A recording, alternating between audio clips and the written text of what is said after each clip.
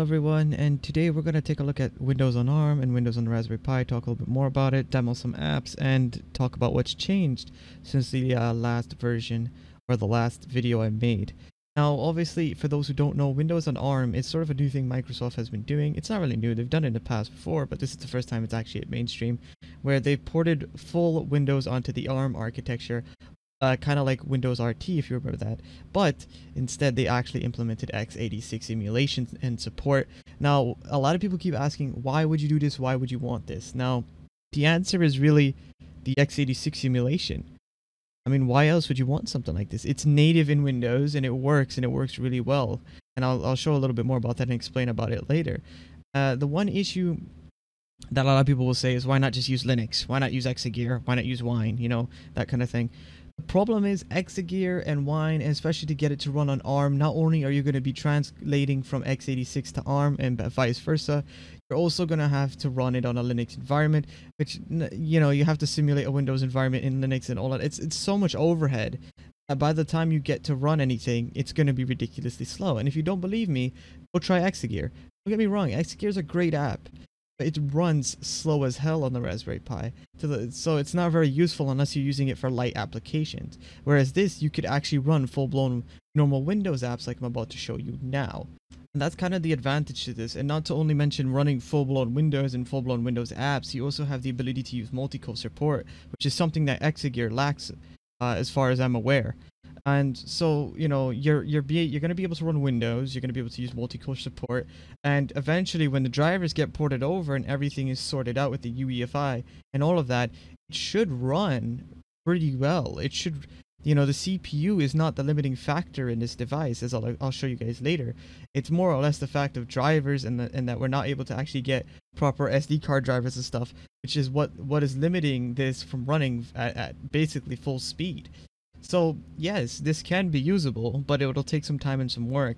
Like I said in the last video, if you have any know-how or insight on how to code, or you know how to code drivers, do take a look at the thread and link description below.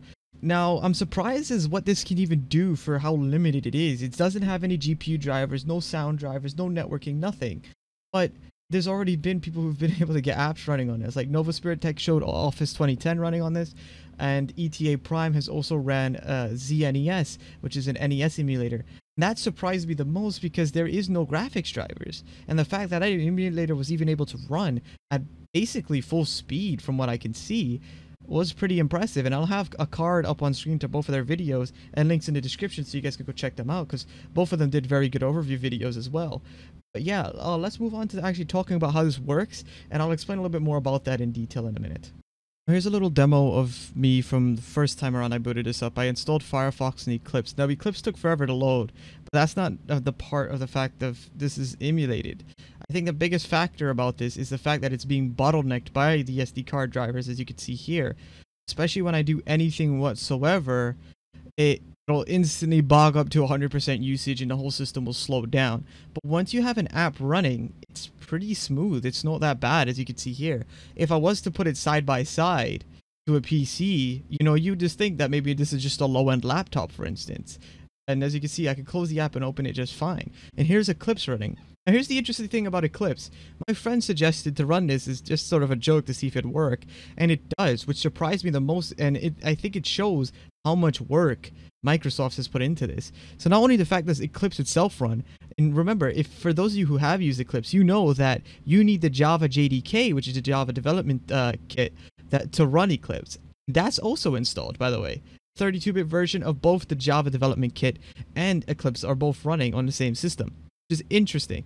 And that's the thing I want to point out, is that Wine cannot do this. Exagear cannot do this.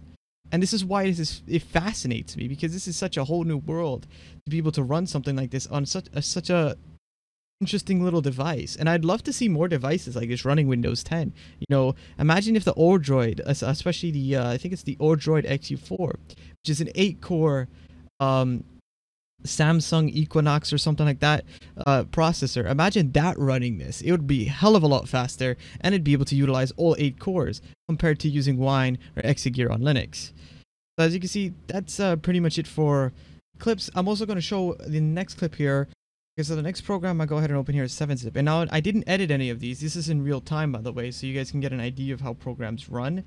And the only issue that I seem to have is that, again, the disk is being pegged whenever I try to open any app. So if we were able to sort out those SD card drivers, this would definitely run a lot smoother. As you can see, 7-zip does open up normally, like if you were to run it on a normal computer. Go ahead and open up the About window here. Takes a little bit of time to figure out what it wants to do, but it loads. It works.